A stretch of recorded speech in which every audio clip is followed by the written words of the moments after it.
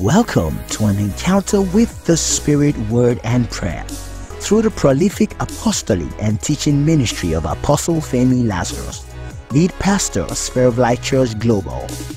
It is his vision to raise God's end time armies. God has not called you to prove you are the best. He has not.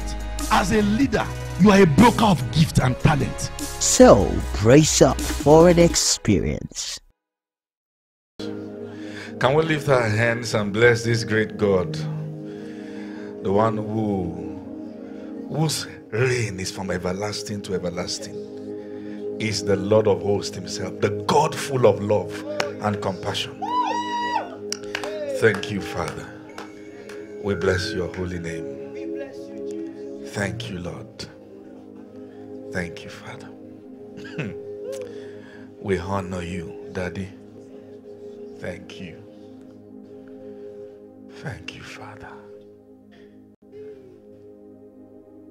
Thank you, Lord. We give you praise.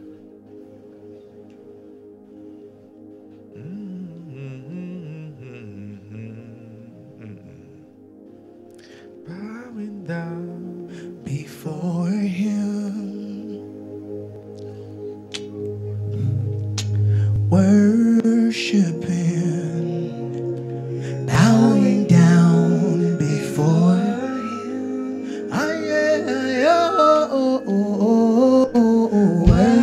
Worshiping, bowing down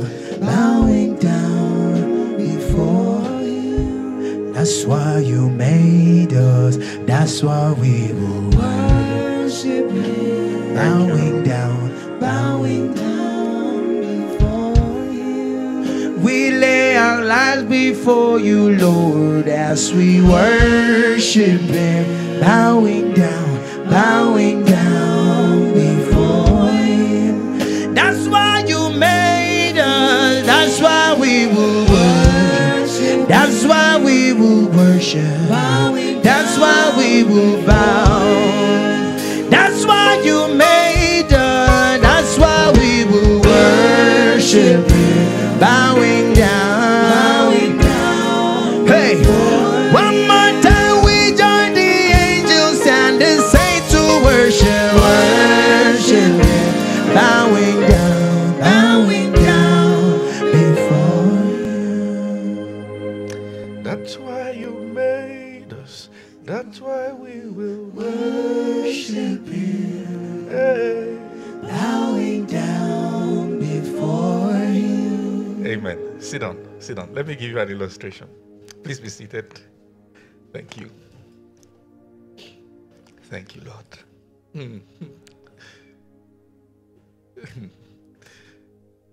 I'm excited because this morning I have a simple instruction to reintroduce God to you. Okay?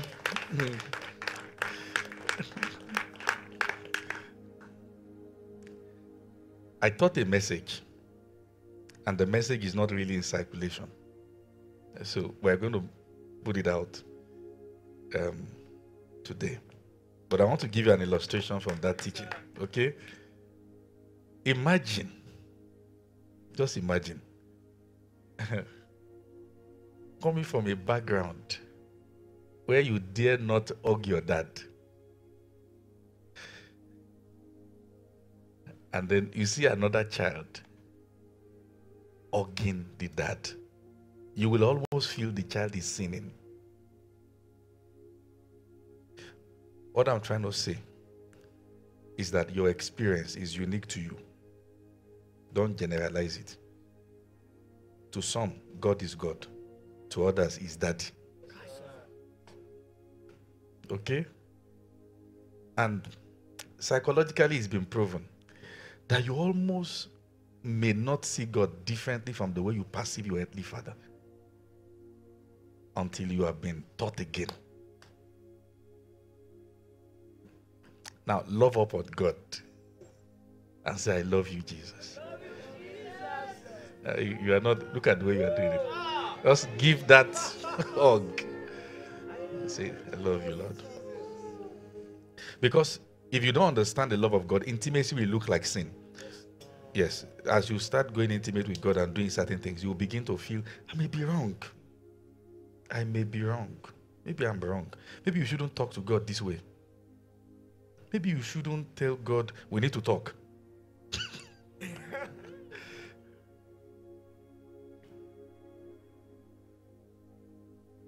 Say, thank you, Lord. Thank you, Lord. Thank you, Lord. Thank you, Lord. Thank you. Thank you, Lord. Scent of water, part 3.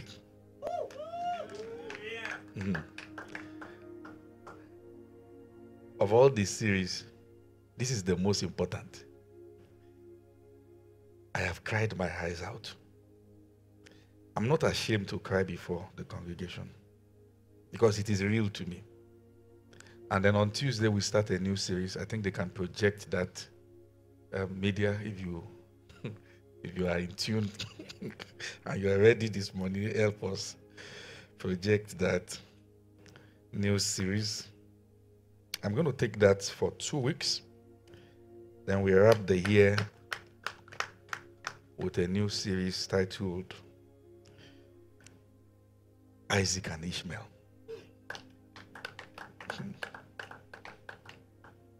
We're going to be studying how a person can bet 2 extremes and how to avoid the pitfalls. I want to show you something about the story of Esau and Jacob. Are you with me? Are you sure? I want to show you their story.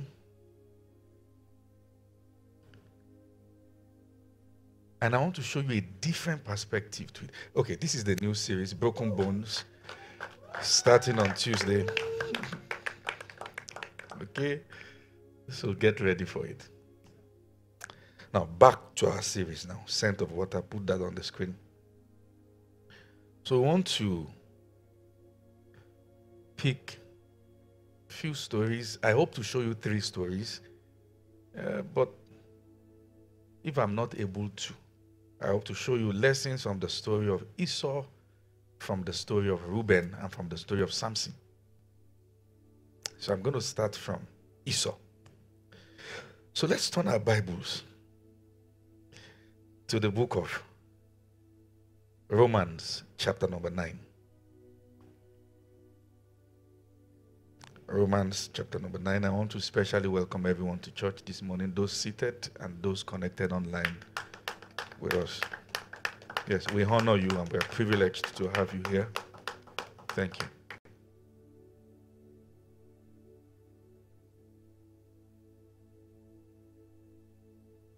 You know, there was a particular year that I got into depression. And my only request was, how will you send me into ministry and I can't afford to buy a shoe? Yes, a shoe. The day they were to ordain us, I was the last to kneel down. Not because I was proud, but because the shoe I was wearing, the hole under my legs was actually touching the ground.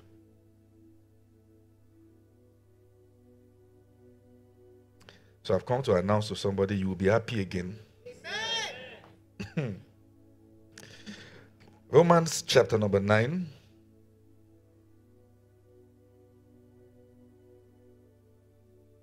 I will start the reading from verse 6 so we can have quite some detailed study.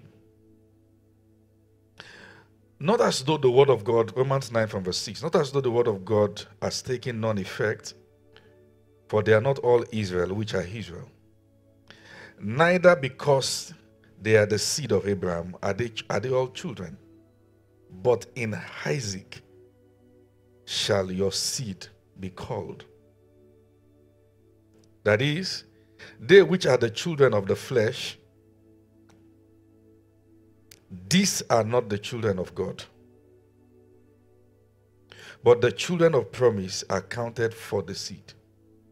For this is the word of promise. At this time will I come, and Sarah shall have a son. You know, sometimes when you read the Bible, it's like God specializes in waiting for things to be too late, then show up, so it can be clear it is Him.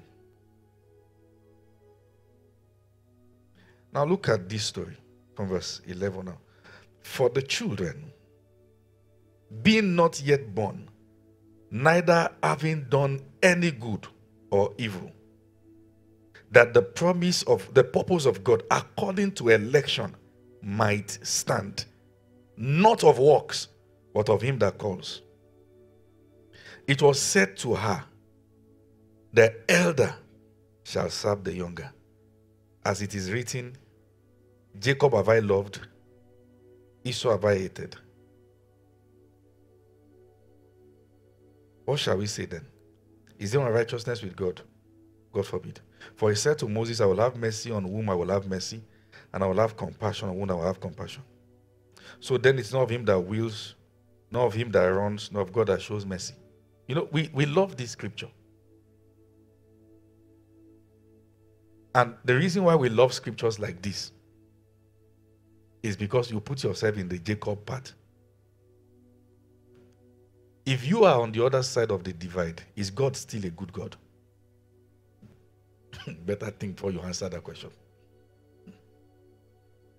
I feel, unless we understand this scripture, if we judge as humans, it is not fair. Talk to me. You have not done anything. Esau has not done anything good or bad. God just picked favorite. How? How is he right? So if God has chosen one as favorite, so why is he allowing the other person to struggle? What's the point? Just pick your favorite and move. True?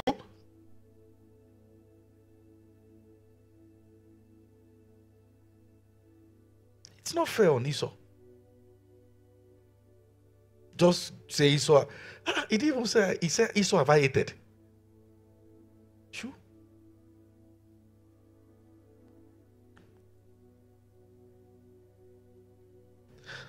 But what exactly is happening? Do you mind showing you what is happening? I'd like to show you. When you read the Bible, basic biblical humanetics, basic. Know who he's talking. Know who he's talking to. Then you will understand the circumference of what he's saying. Let's start from the simplest. Who is the person talking? God. Let's look at a few qualities of this God. Number one, he's ageless. We don't know where he came from.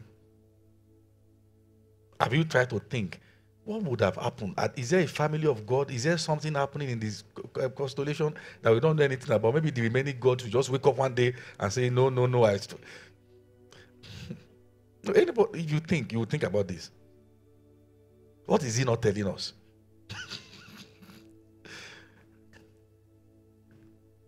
Another quality of this God is that he is not in time. He created time, but he operates outside of it. Okay? You are like that too. You are in time, but there are situations that take you out of time. So let me explain it. Very simple. Okay? Let me give you an illustration. How many of you here you've seen a movie before? Hello, Serve Life Church. Seen a movie before? Okay, thank you. So come. So imagine a new movie just came out, a blockbuster. And he said, Apostle, we're going to go and see this movie together at the cinema. I said, yes. Or somehow, somebody sent me a link to watch it online. So I watched the movie from beginning till the end. Then both of us started watching the movie. And all the suspenseful part, I seem not to be responding. Because as far as that movie is concerned, he's the only one who is in time. I already know the end before we started. The producer of the movie cannot have the suspense you have because the story was finished before it was acted. If when the movie is starting, the producer says, I like Bimbo, he is speaking from the part of what he has watched from beginning till the end. The ones who are confused are those who are in the middle. So when God said, Jacob have I loved, where was he speaking from? He has seen their life play. And he loved the decisions he made. And he said, I like that.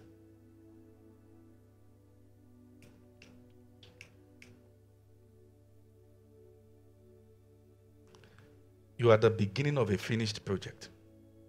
Now listen. Jesus said, Lo, I come in volume of books, as it is written of me to do your will, O God. Please pay attention. In all your knowing, you must know the script that was written concerning you. That when the devil tries to bring the opposite, and suddenly a doctor is saying you have this medical condition, you can say, according to what is written in the script that God has shown me from the end, I did not die of sickness. That's where faith comes from. It is outside time. They said, look at it, we saw a vision concerning you, you died of accident. According to the script, I lived very old. And God can't show me what doesn't exist. According to the script, you didn't marry wrong. If you are trapped in time, you'll be conquered by what conquers time. Agitation, depression. Oh, Apostle, may you finish well. According to the script, I finished well.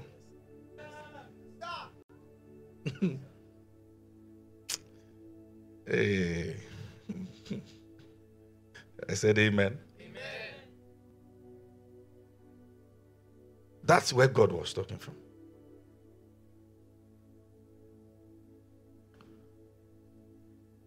We have been able to paint a Nigerian God because we believe we are Jacobs.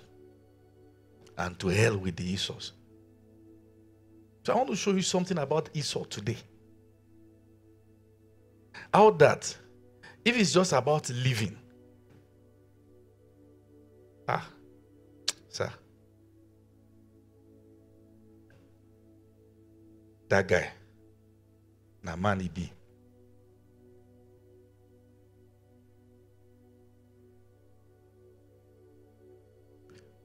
Never believe any negative prophecy. He said in Jeremiah 29 verse 11 that I know the thought that I think towards you.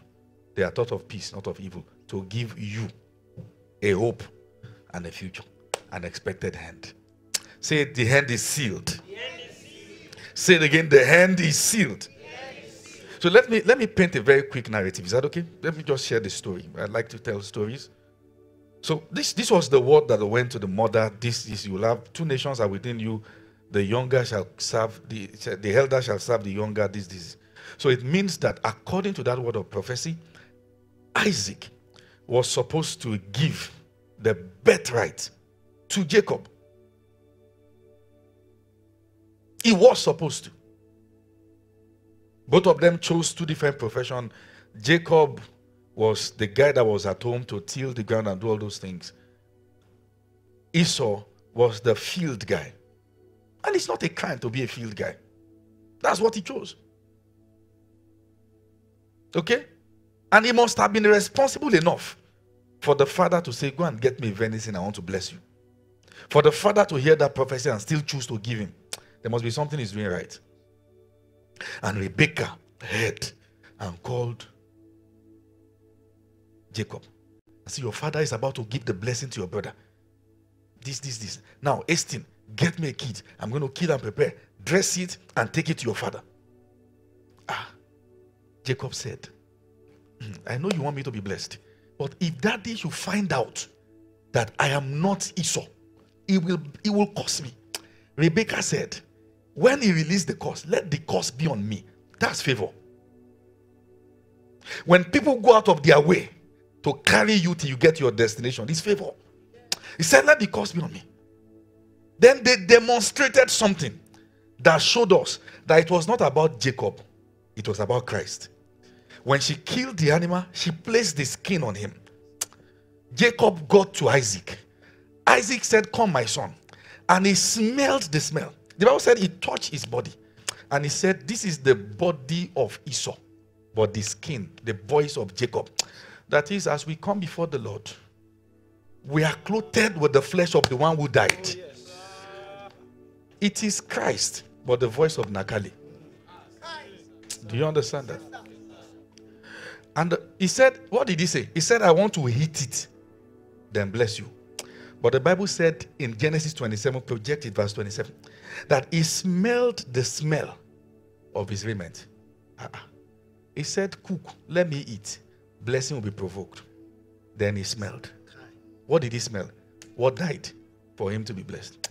When he smelled it, look at it. He smelled the smell and did what? Bless him. And said, the smell of my son. What is the smell of his son? That's not the smell of his son.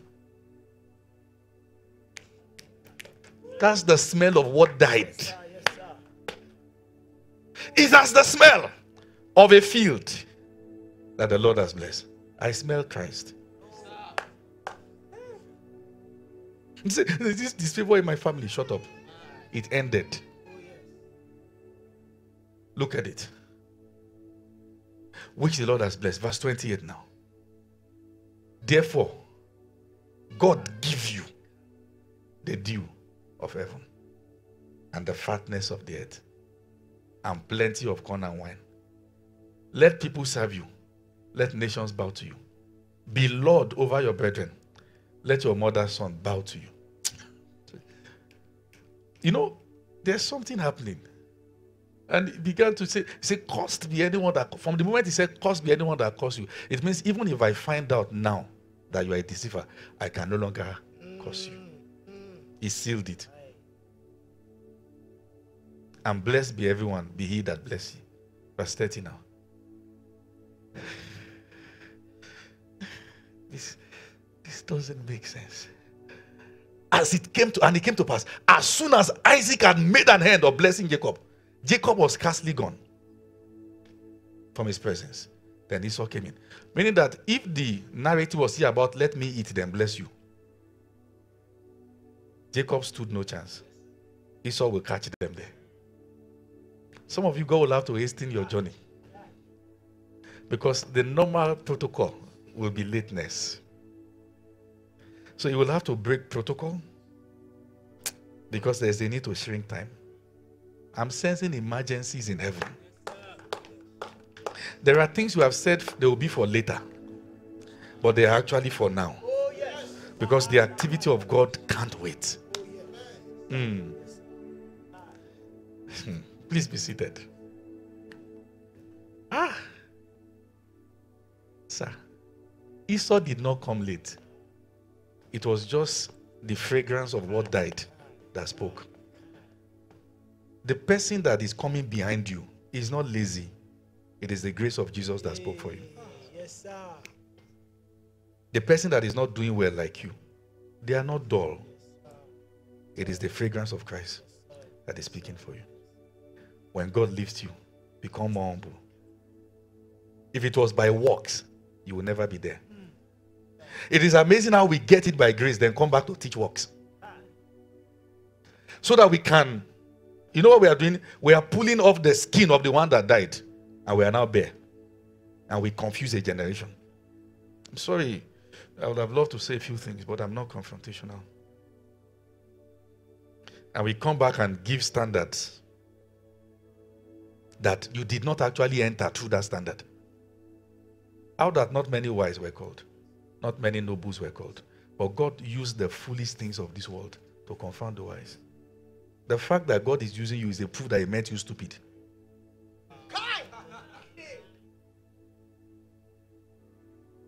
To now come back and act as though you earned it is a lie. 2 Corinthians 4 verse 1. Seeing therefore as we have this ministry, we faint not, having received mercy. Every ministry is a product of mercy. Oh God, I can't be the one that will do this. That's exactly the reason why you are the one. Because grace is not needed where there's ability. And what God wants to do, He wants to take full credit for it. Say it, I'm graced. I'm graced. Come on, say it again, I'm graced. I'm graced. Say it again, I'm graced. I'm graced. Let's read the full story, because I think most of us usually stop there. And then let's interpret this in normal parlance. Let's interpret this. All right, that same Genesis chapter number 27. Okay, are you with me? Are you tired of my teaching? Should I stop? All right. Now let's continue from where we stopped. Now, verse 30. And it came to pass, as soon as Isaac had made an end of blessing Jacob, and Jacob was yet scarce gone from his presence, and Esau his brother came from his hunting, and he also had made a savory meat and brought it to his father, and said to his father, let my father arise and eat the son's venison, that your soul may bless me. And Isaac his father said to him, who are you? You will not be asked, who are you, when you get to your day of manifestation. And he said, I am your son, your firstborn, Esau.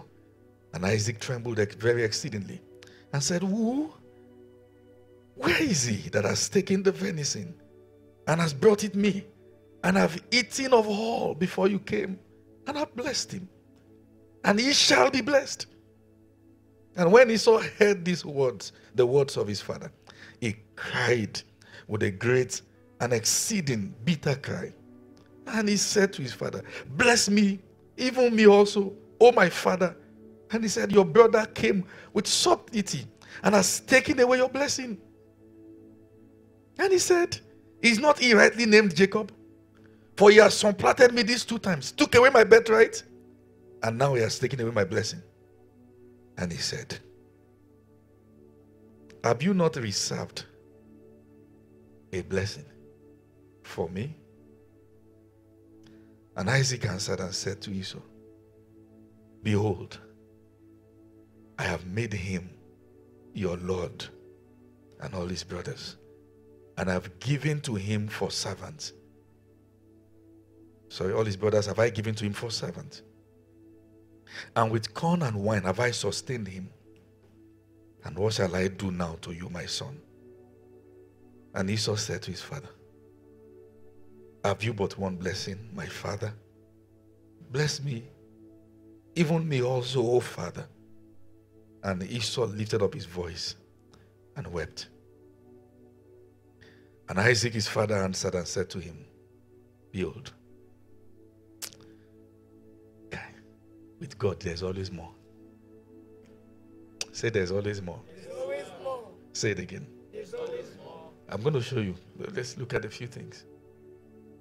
Behold, thy dwelling place shall be the fatness of the earth and of the dew of heaven from above. Did he say the same to Jacob? Yes. Continue. And by thy sword shalt thou live, and thou shalt serve thy brother. And it shall come to pass, when thou shalt have dominion, thou shalt break his yoke from your neck. Can you give me this in Amplified Translation? Give me this in Amplified Translation. By your sword you shall live, and you shall serve your brother. But the time shall come when you will grow restive. Another translation uses restless, when you are tired. Then you will tear his yoke from your neck. Meaning that it is breakable. He gave him a blessing, showed him the consequence of missing his, then showed him the way out. Now let's continue, please. And Esau held a grudge against Jacob because of the blessing of his father, because of the blessing his father had given him. And he said to himself, the days of mourning of my father are near. Then I will kill my brother Jacob. Let's look at the picture. Please come, people, come. Come, Nakali, come. Come, Bright, come. Don't worry, you are safe. Stand here. This is a mother. Come. stand beside her. This is a father. These are their 2 children. The father was going to die. The mother had joined hands with one of the sons. They have deceived the father. The father has blessed him. When he took the blessing, he ran away. Then we have one left, Esau. The father began to look at the mother. So you have deceived me. Marriage had issues on his final day on earth. Second son ran away. First son was telling the dying father, just know your day of mourning are here. I'm going after him to kill him. The family will no longer be the same again. The last meeting they had as a family was the last they will ever have. The man is dying, the mother a widow, first son running after the younger one a fugitive, no family. Because somebody thought he was smarter than God. It is from here we are going to learn broken bones. And that was the end of that family. And please, thank you. Sit down. Let me just teach the remaining issues. And the one that was blessed will go on to fall in love with a girl, and they will tell him that the criteria to marry this girl is to serve for 7 years. 7 years, you have it, I will serve. Serve for 7 years. They gave him the wrong woman. What we ordered versus what we got. He said, that's why we don't do weddings at night, so that you will be sure. And not say that, I asked for Rachel, you gave me Leah. All right? Woke up following, they say, what did you give me? They say, okay, that one that you wanted, according to our culture, we can't just give you that girl. Okay? This is the elder sister. But you'll have to serve for another 7 years. Then he did it. 14 years. To get a woman.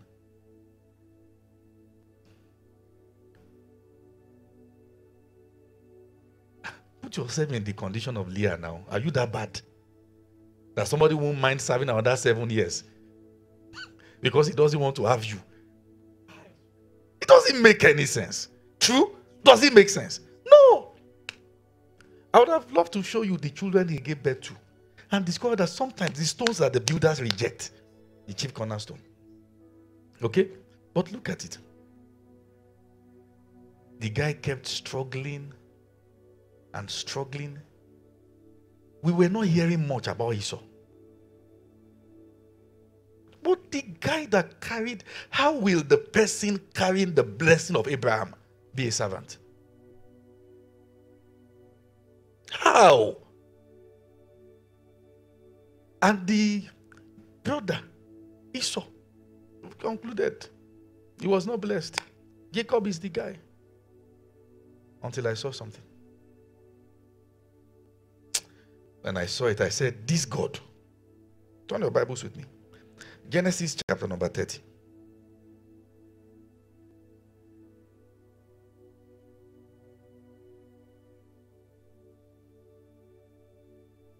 Are you with me? Are you there? Let me jump a bit. Okay, Genesis 33, sorry. Wow. Let's look at this reunion. Genesis 33. And Jacob lifted up his eyes and looked, from verse 1. And behold, Esau came, and with him 400 men. And he divided his children to Leah and to Rachel, and 200 handmaids, and 2 handmaids. And he put the handmaid and their children foremost, and Leah and her children, and Rachel and Joseph last. And he passed on before them, and bowed himself to the ground 7 times. I thought the blessing was that Esau would bow to Jacob. As he was seeing Esau from afar, the majesty he was seeing, the beauty he was seeing, he was bowing down 7 times. Where those are? Where those are? Where those are?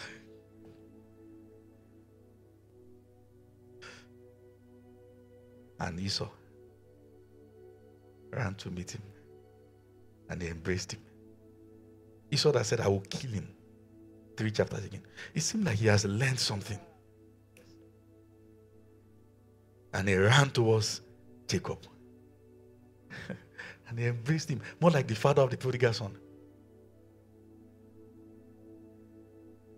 And fell on his neck and killed him. And kissed him, sorry, not killed him. And they wept.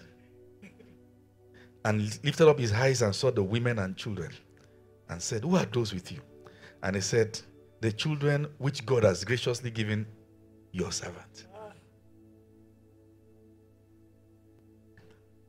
Then the handmaid came near, and their children, and they bowed themselves. And Leah also with her children came near and bowed themselves. And Joseph came near and Rachel and bowed themselves. And he said, what mean you by the drove which I met? That is the gift you sent ahead. And he said, these things, I'm sorry. And he said, these are to find grace in the sight of my Lord. And Esau said, I have enough.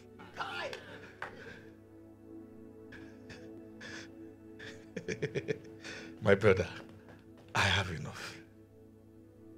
Keep that you have to yourself. And Jacob said, no, I pray you, no. If now I have found grace in your sight, then receive my present at my hand. For therefore have I seen your face, as though I have seen the face of God. And you were pleased with me. Take now, I pray you, my blessings that is brought to you, because God has dealt graciously with me, and because I have enough. He urged him. And he took it. And he said, let us take our journey and go, and I will go with you. And he said to him again, Jacob said to Esau, my Lord knows that the children are tender. So let me explain. There were different folds of the blessing. And Isaac gave Esau that there's an hack. He said, the day you become restless, you will break his yoke from your neck. When I read that, I wish Esau said, what about the neck of my descendants? But Isaac said, as far as you are concerned, Esau, you will break it. Let me show you something according to scriptures. If you listen to my message, it's one of the teachings you will need to hear, encountering God as El Shaddai. I said something in it, that if a man refuses, let me explain in a way you can understand. When God called Abraham from his father's house and his mother's house, what did Abraham do? God said, I will bless you. I will make your name great. I will make your seed to be as much as the stars of the sky. This, that. Fantastic. But Abraham went with Lot. The next time God spoke, because you would think God was making a mistake, until you understand the Bible, God began to say, I will bless your seed. I will multiply them. I will do this. It looks like Abraham was out of the equation, but his seed were in the equation. Meaning that when you get out of covenant, if care is not taken, the only part of you that will not be relevant is your womb. You will now have to give birth to children who will do what you cannot do. And that's why you will read in the Bible, this beget, this beget, this beget, this beget, this beget. They were in the equation, but the only part needed was the womb. Never get to a point that the sum total of your destiny is just to birth the next generation, so that God can now find a way to repair them, then use them. Many of you, unfortunately, came from places where God had to move from a generation to you. May He not move from you. Say the amen again. Amen. Have I made that a bit clearer? The reason why I'm giving you that illustration is because Jacob, in the energy of the flesh,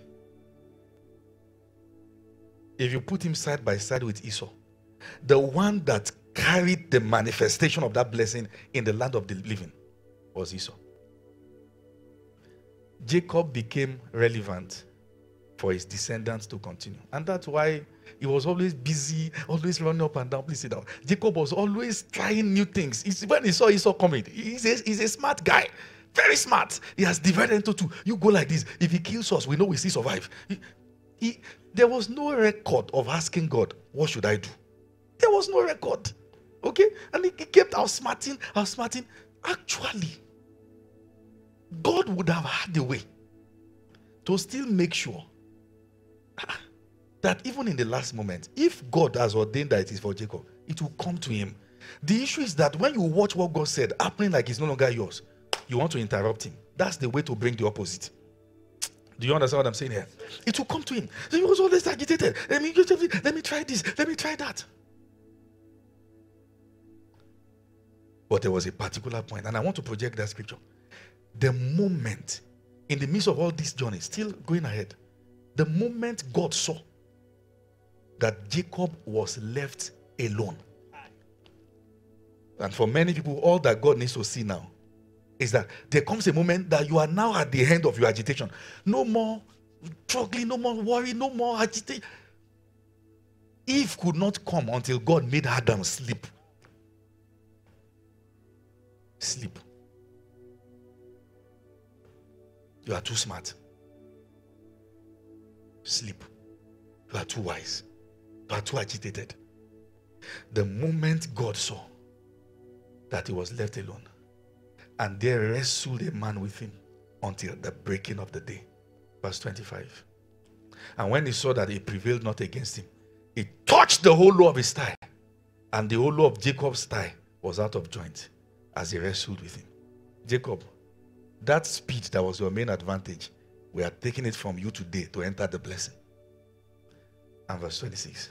And he said, let me go, for the day breaketh. And he said, I will not let you go, except thou. Meaning that blessing was still lacking. Verse 27. And he asked him, what is your name? And he said, Jacob. You know, when God asks you, it's differently. Bless me, bless me, bless me. And the angel looked at him. What is your name? Deceiver, liar, supplanter. For the first time, it occurred to him, I have been leaving my name.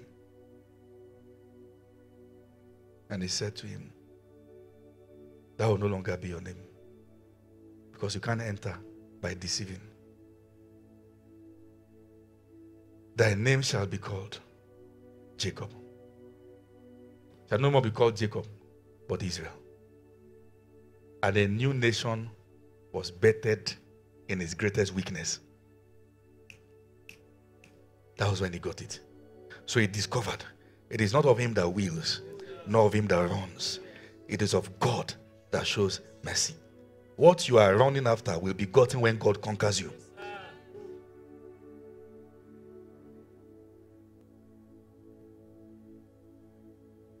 But as far as Esau was concerned, he walked in it. The fall of a man is not the end of his life. Okay? When we read it, Esau, the guy got it.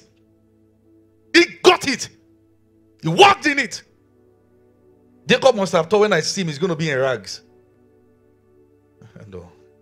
The guy was standing tall. He said, don't worry about your gift. I have more than enough. I'm blessed.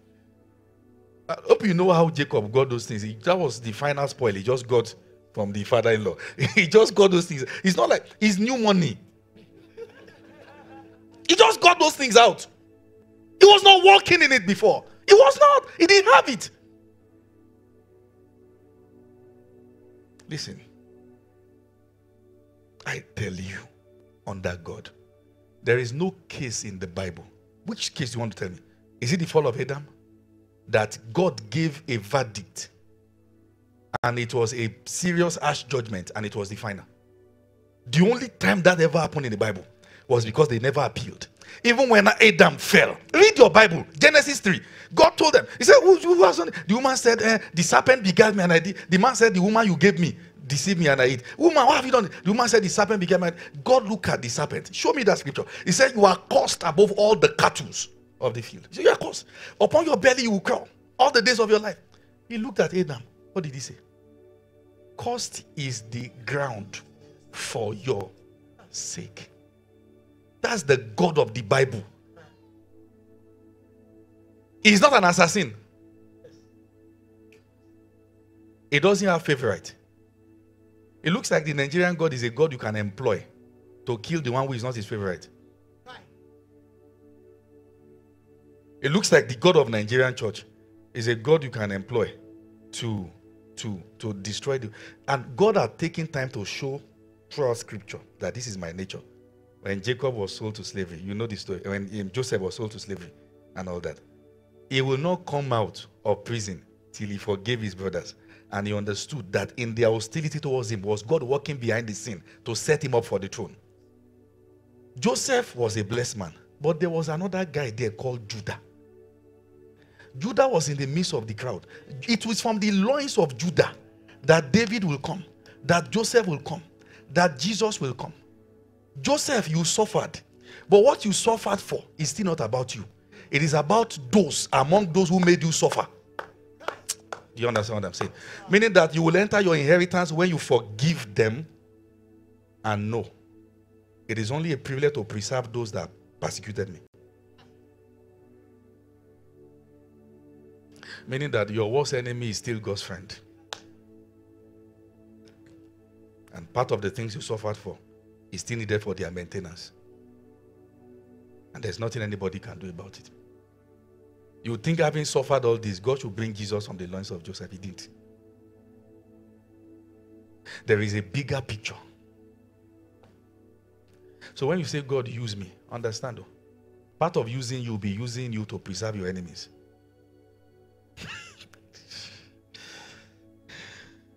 Say thank you, Jesus. Say thank you, Jesus. The way we paint the Nigerian God, it looks very scary. Like somebody can trigger him to kill you the moment you speak against the anomalies in church. When you tell people that it is wrong to wait for a man of God to fail and say we always know. Say, you don't talk like that because, shut up. God is not trying to kill me to pacify anybody as their favorite. Guess what? He doesn't love you and Jesus differently. He loves you the same way. Now, listen. If God loves one children, he loves some sons more than some sons, then God is building a dysfunctional family. It means God is the author of dysfunctionality. We are equal in his love. I am not better than you because I'm preaching. It is my job description. And you have your own job description. And you are graced for it. Everybody's just doing their job. If I try to do your own job, by try to sing now, they'll start looking for a bunch of keys for me and picking my key. Go and pick another one in Lugbe and say, where did this key go? Because if care is not taken, I was giving an illustration of football. In football, how many of you believe that strikers and attackers stand more chance to win the Ballon d'Or? Stand better chance. It's not like that with God. We are rewarded for faithfulness based on the assignment, not for what is loud. Do you understand? It's not about the size of ministry. Oh, Apostle Lazarus is doing the exploit. What about the one who is on the knees praying for him? So the Bible said he's not unjust to forget that labor of love. What I want to show you is that if you stand face to face with Esau, the day his father said, your brother have made him your Lord, you say, Esau, your own is finished. But there is hope for a tree, though it be cut down. If the root remains in the earth, even if the stump wax old, at the scent of water, it will spring back again. He said, tell Hezekiah he's going to die. Hezekiah turned his face away and said, God, this is. God said, tell him, I've added 60 more years. Never allow any verdict of judgment go unappealed. You look at the Bible. Even Moses, when he said Moses would die, it was not appealed. I told you. One time I called our pastors.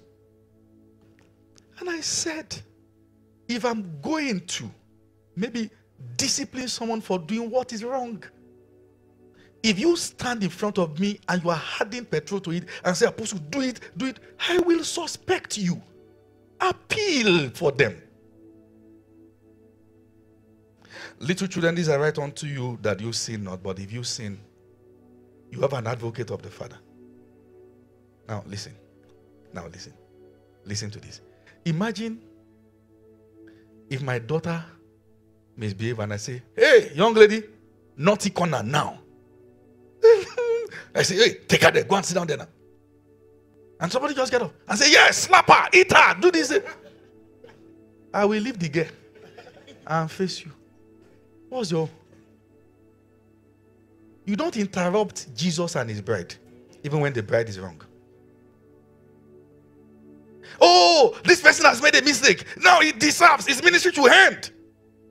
Shut up. Intercede. Intercede.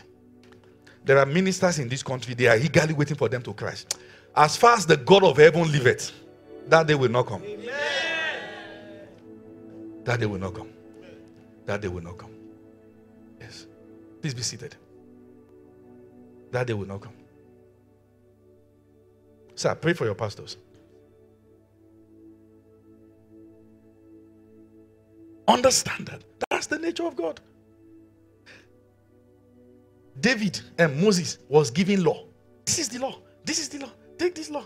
This is.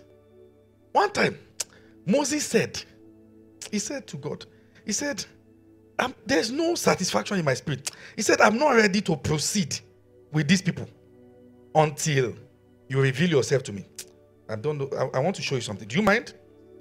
Let me show you something. Listen. He said, I'm not ready to proceed with these guys until you reveal yourself to me. In Genesis 24, Exodus 24, let me just quote. God already told Moses, he told Nadab, he told Abihu.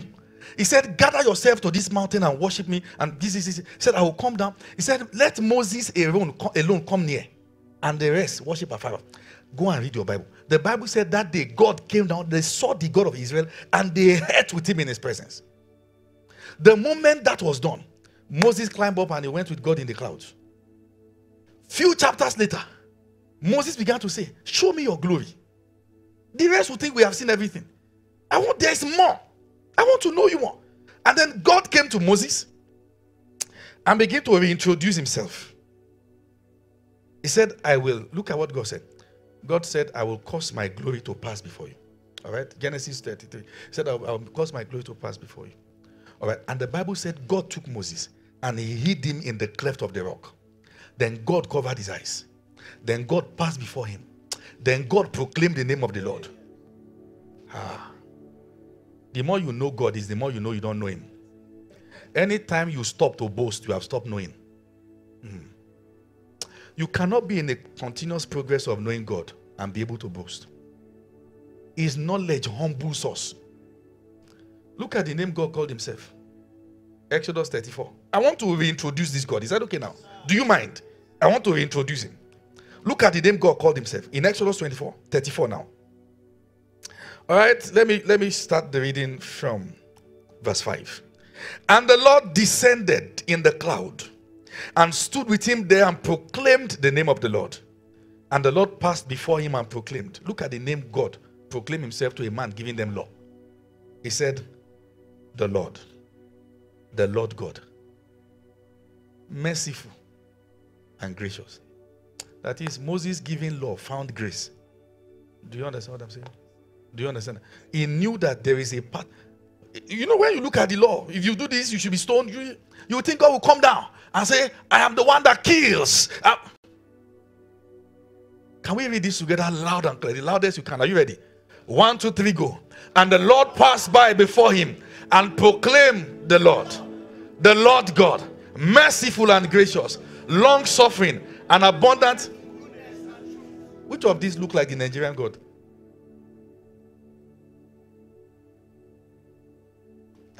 Hold on.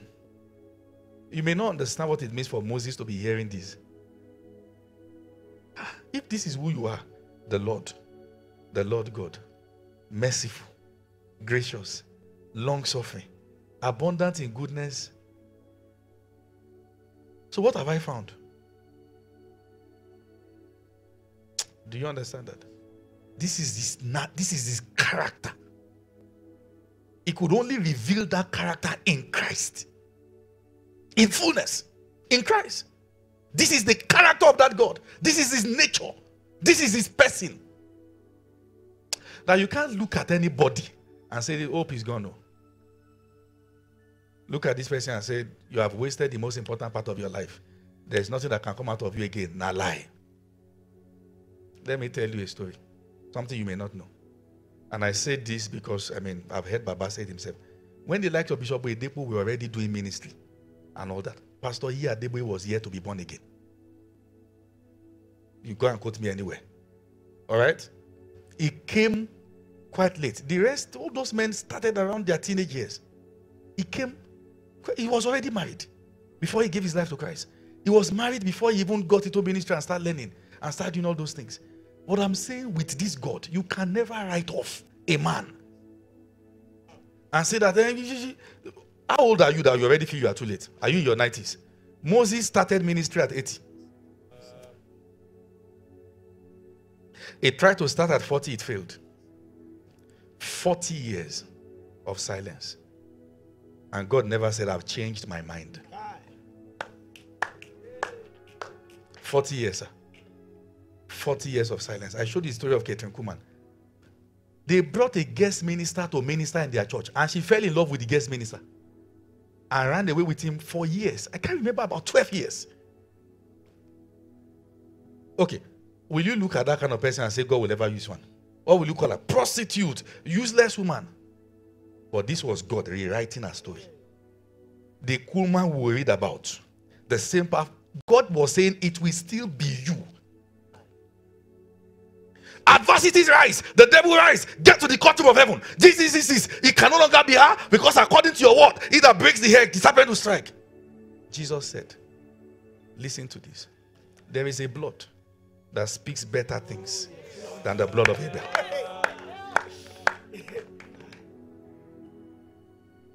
If only you know the number of accusations that have risen against you and the victories you won without even appealing.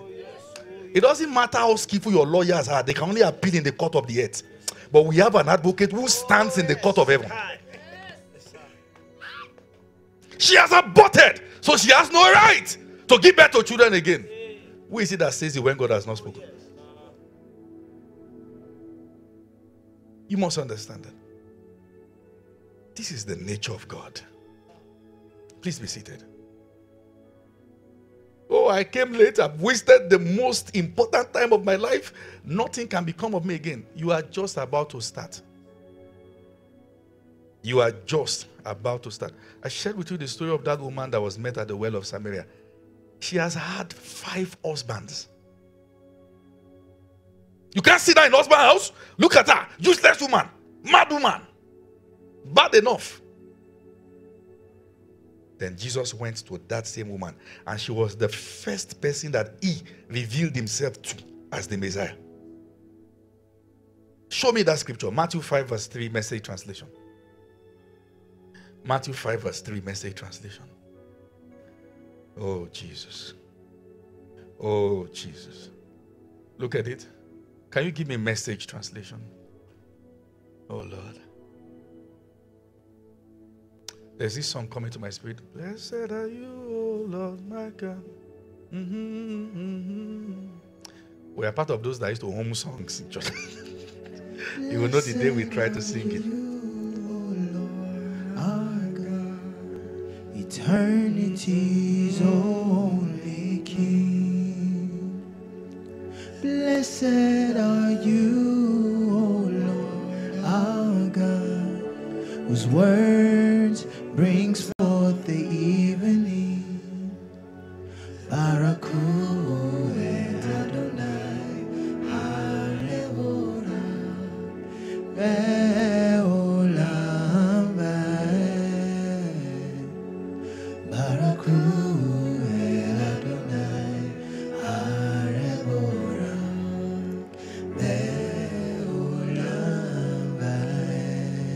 more times. Baraku El Adonai Arevora Meolam Bae Baraku El Adonai Arevora Meolam Bae. Thank you, Father.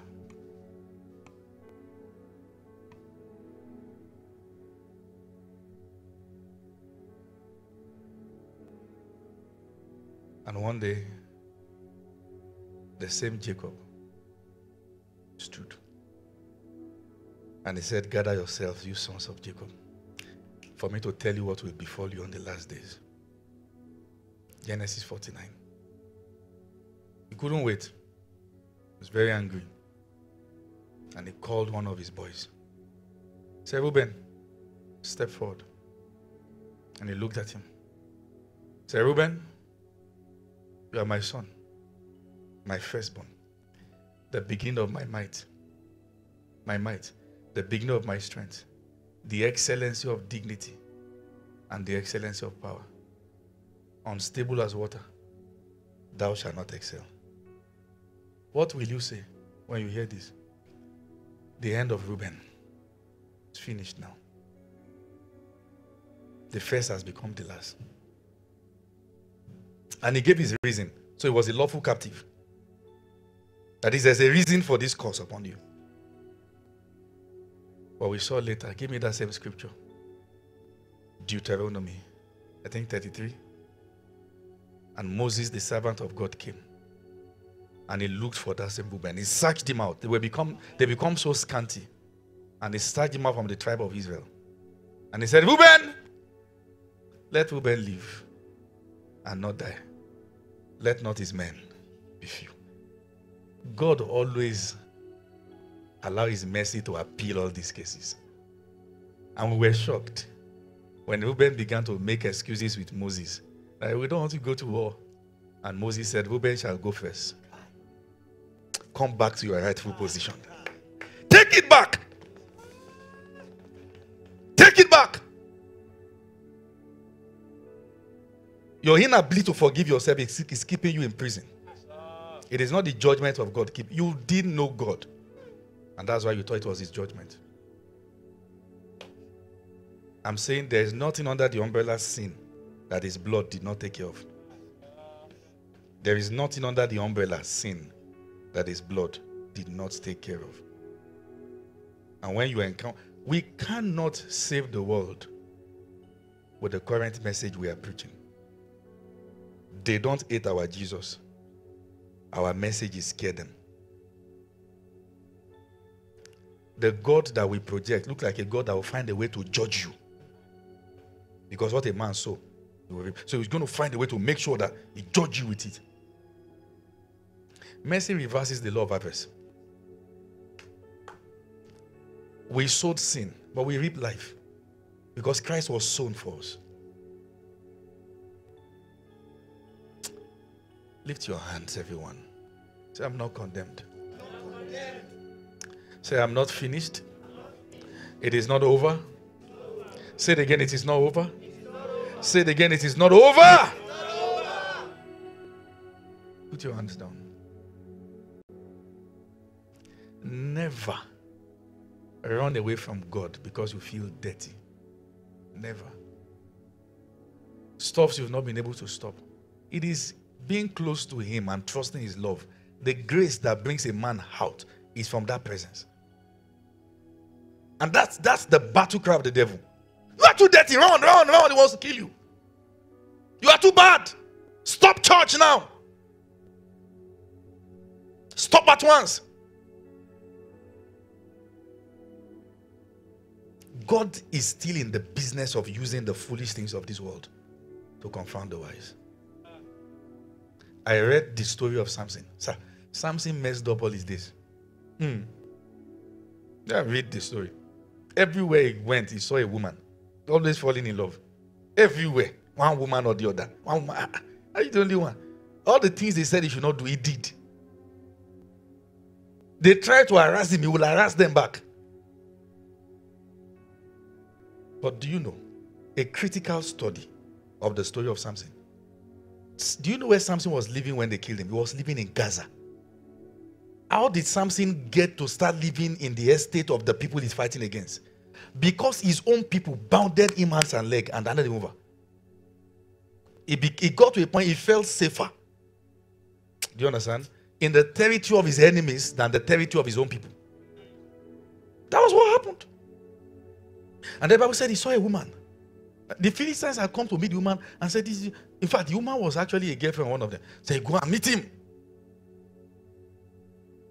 And she pillowed his head on her laps. Was enjoying it.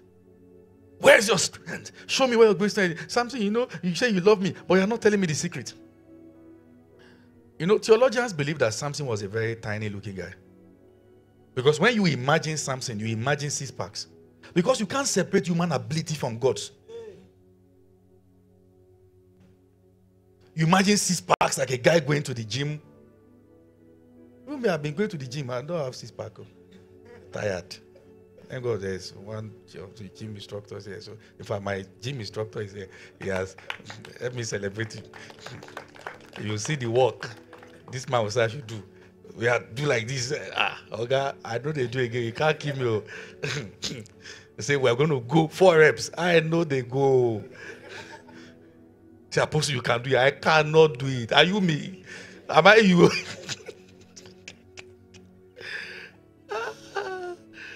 Sometimes you go to the gym and you look at yourself and say, look at this stomach. Or you are becoming. Don't stop.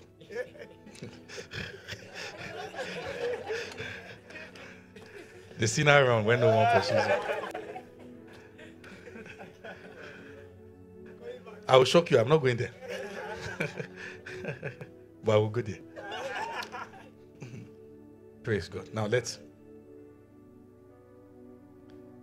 And finally, Samson said, have you observed my head? There are 7 locks there. If you cut them, my strength will go. Have you ever imagined the reason why God put the strength in what has the ability to grow back? Because God knows He's human. He put that strength in what has the ability to grow back. That's His loving kindness. And as they were torturing him, you're a useless guy. Look at you. You are this, you are that. They did not notice that the hair was growing faster than normal. And one day, for the first time in his life, he has never prayed. We never saw a record of him pray. Maybe somebody is here who has never prayed, never studied the Bible. But that part is clear now. Because when you stop spiritual activity for a long time, it looks like cobwebs and everything cover. You don't even know how to start. If you want to start the Bible, you feel too guilty to start. Start at once. Open it. Okay? Open it. Start from Romans, Ephesians. You may not understand, but life is entering your spirit. Start. And as he opened, as he began to communicate to God, we saw that God doesn't keep malice. I did something and God left me for 7 days. Is your theology that is wrong? He said, I will never leave nor forsake you. When we were on campus, a lady came to me, one of my friends, or she became my friend through that conversation. And then she said she made a mistake years back, and then since then the Holy Spirit withdrew from her. The Holy Spirit. Holy Spirit withdrew from you. Say yes. Is that mistake that bad? Like you tried to dethrone God? Said no. So we were talking. And you know what was happening? Fact. I was just gisting with her. It is amazing people come to see me and they're expecting this man that is teaching. I'm going to see one gig. They come. They see me play video games. Say, Apostle. No, somebody came to my house one time and then I know he just wanted to impress that he's a man of prayer and got up around 2 a.m.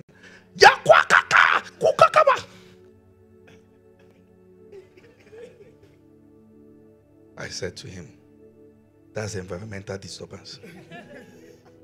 You don't have to put all of us, you don't have to disturb our sleep because you want to talk to your father. Talk to him quietly. You know, like, I'm in Apostle's house. I must show that I pray. Then he went again. Because then we're on campus. My roommate just called him. Said, Oga, we pray in this house. If you try this again, I will slap you. Abba, calm down. It was then we discovered that God could actually hear. You have no business impressing anybody. You have no business. And Samson prayed, but God never kept malice. Did I get saying, God has Holy Spirit has left me? We were just gisting.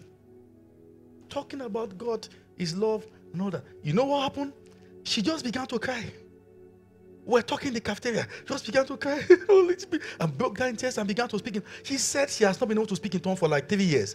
Ow! It was your mind, not the Holy Spirit. It was your mind. For 3 years, is the Holy Ghost a malice keeper?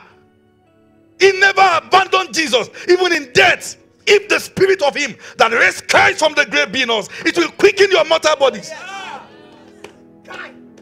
It doesn't live. Even when we leave our earthly bodies, it will be dead till resurrection morning. Doesn't live. I said it doesn't live. You've made a mistake. You can't perceive him. If your heart condemns you, God is greater than your heart. It doesn't live. Once your theology is wrong, your experience will be wrong. She began to cry. Break out in tears and in tongues. It was then she discovered nobody said receive, because he's always been there. Just waiting for her to know that this is my love. I've been waiting.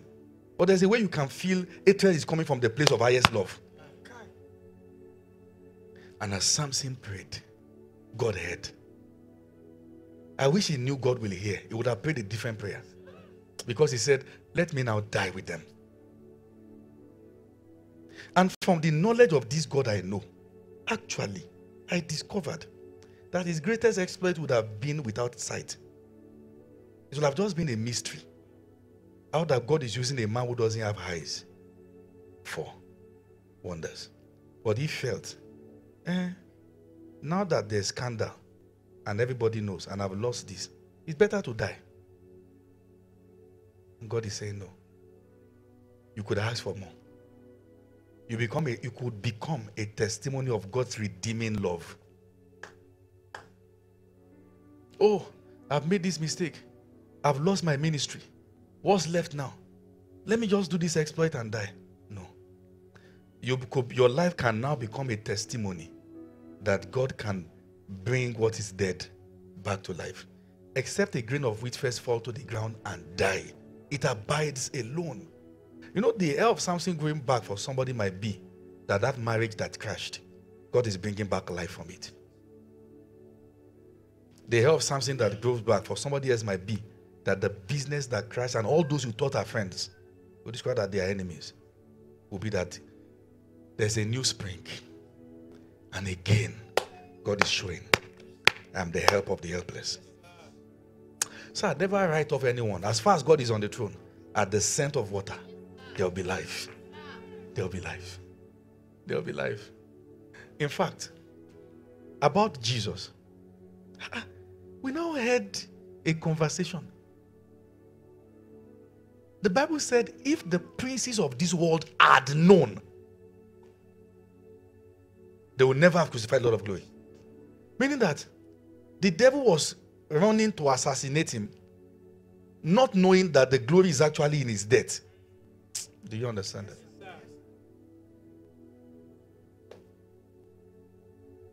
Only for the devil to discover that I have hastened God's purpose. In the area that the devil is fighting you is him hastening God's purpose. It is amazing how that the same thing I've cried the most about all my life are the same thing that are now the point of contact of glory. If you go through it well, the only way we will know is that you will come back and testify about what you have cried about. Do you understand? I didn't get it. No, let me try and explain. Oh, I came from a family that is so bad. They hurt me up this, they everything bad. I went through hell. I suffered. My daddy was not there for me. My mommy was not there for me. There is an anointing that comes through that experience. That the point of your destiny opening up, what will open that door is actually the anointing that came from that experience. Meaning that you will discover that you could not have become what you have become unless that you have that experience. You will now look back at the experience and say, this experience was actually a blessing in disguise. It is a blessing that the beginning part is pain, but the end of it is sweet. Do you understand what I'm saying? Like when you take bitter, have you ever had a breakup before? You look at the breakup, I can never love again. Only to discover that the plan of God was at the end of that breakup.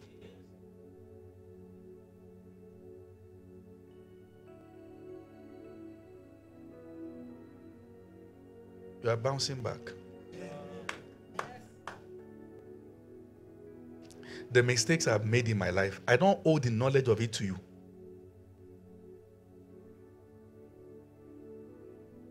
Some of you will feel this man is not fit to pastor me. Did he not save me from the same thing? You want to marry a girl. He told you about her past. He said, I'm not doing it again. You don't qualify for what the Bible calls husband. Because the way Jesus demonstrated himself as the head of the church is by washing her with the washing of the water and the blood. So you mean you dated a guy that slept with you and aborted for you? Wow. I will not leave you nor forsake you. And I'm not going to take advantage of you for what that guy has done. I will show what it means to be a husband. I will nurture you. I will mature you. I will groom you. I will grow you. Meaning that there are no husbands if you cannot accommodate the excesses of the bride.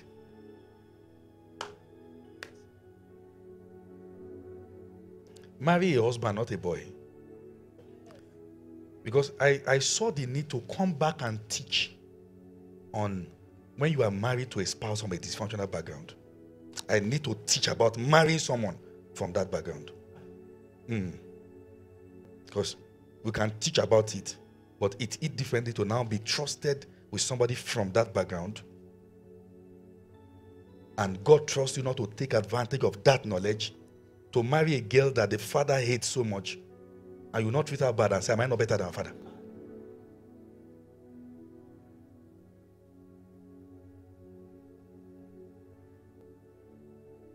Amen.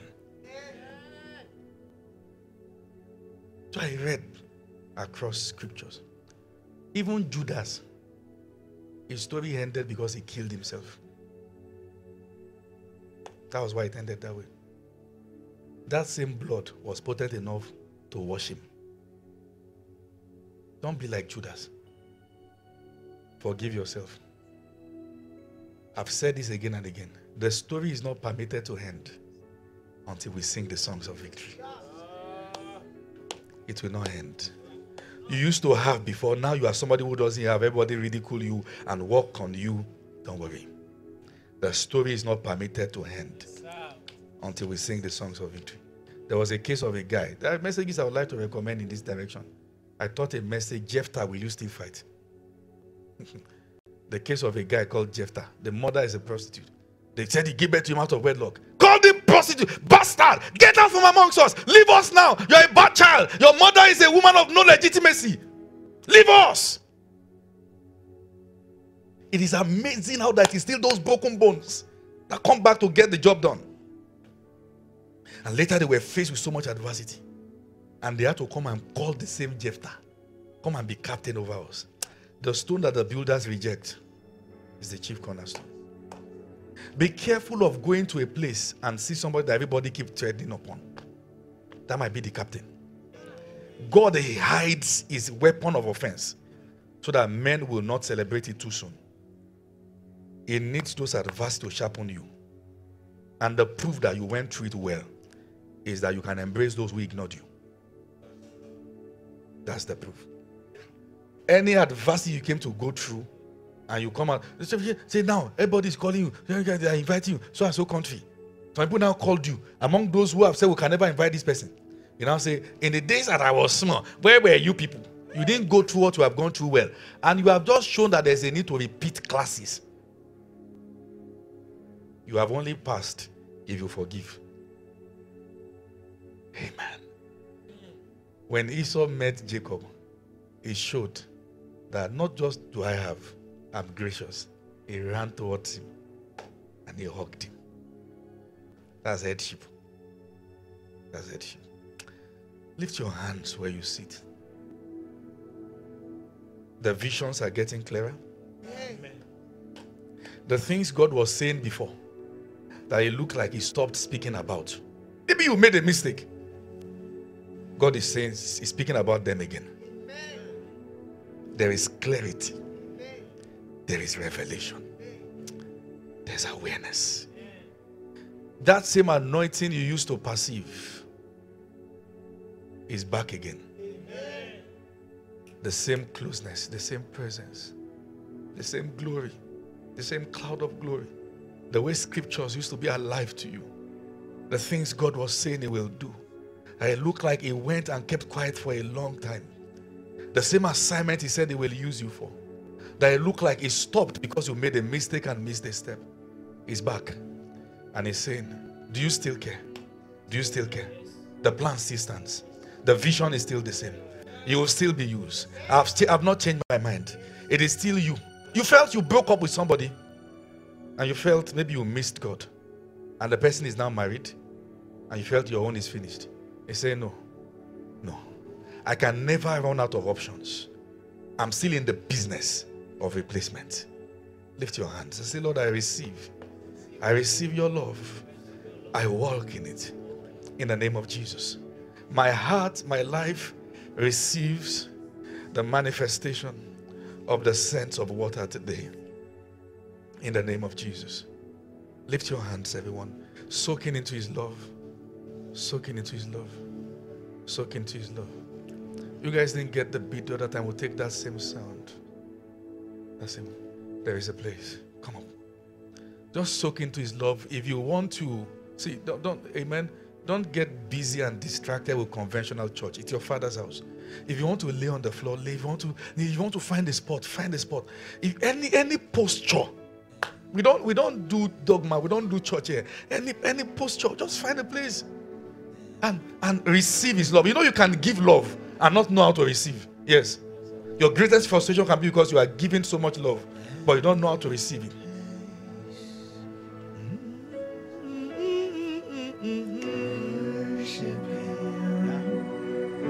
Bowing down before You just receive it. Receive his everlasting love. Receive his everlasting love. we worship him. Be on the drums. Bowing down before him. We worship him. Bowing down Oh, yes. before him. That's why you made us. That's why we worship him. That family is still going to be sweet again. Before him. That home will be sweet That's again. why you made us. Everything will be That's back why to we original design. worship him. Bowing down before him. That's Everything will be why back. you made us. That's why we worship. That's why we worship. Bowing down before him. That's why you made us. That's why we Oh, yeah. worship. That's why we will worship. Bowing down before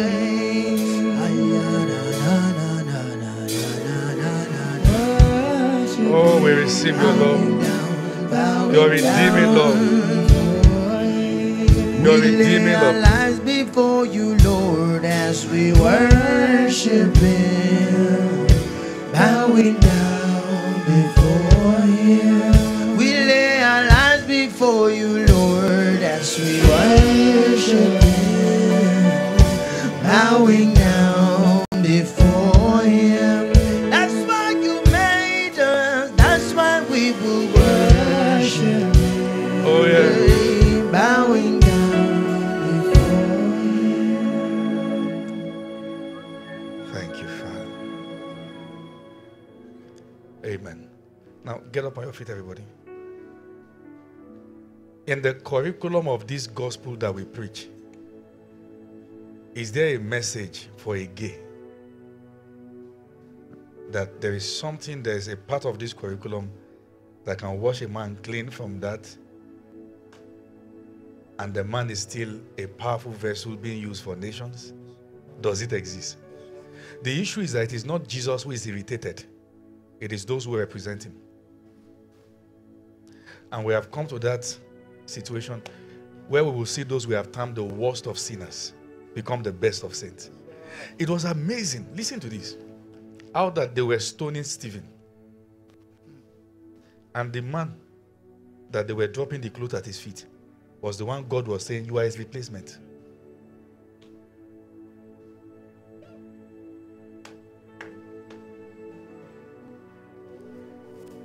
Listen, you are a child of promise. The prophecies that went ahead of you, God wasn't blabbing. They will not fall to the ground. Listen to what I'm saying. And I know this like I know my name. Sometimes people go for big meetings, sit down in the crowd, look at the man of God, and they're in awe. Like, my God, will I ever be this? Meanwhile, if the ministry of that man will have future, it will be because God will use that same person in the crowd, nameless and faceless, for him in future. Do you understand what I'm saying? I'd have loved to give you illustrations. That somebody's there saying, oh my God, this. And it's the one that God will use to consolidate those works. There is a verdict upon your life that is not permitted to fall to the ground. It won't fall to the ground. It won't fall to the ground. It won't fall to the ground. And listen, you are not becoming another failed generation. As many as are waiting to say, we know it will fail, they will wait for life. And the stones that the builders reject is becoming chief cornerstones. There are many of you here that if they were to choose by voting who should be great in your family, you know nobody will pick you. But there is something called the election of grace. Yes, sir. There's the election of grace. Thank you, Father. Lift your hands and just thank him for that redeeming love. Thank him for that redeeming love. Oh, we give you praise. And we honor you. Thank you, Father.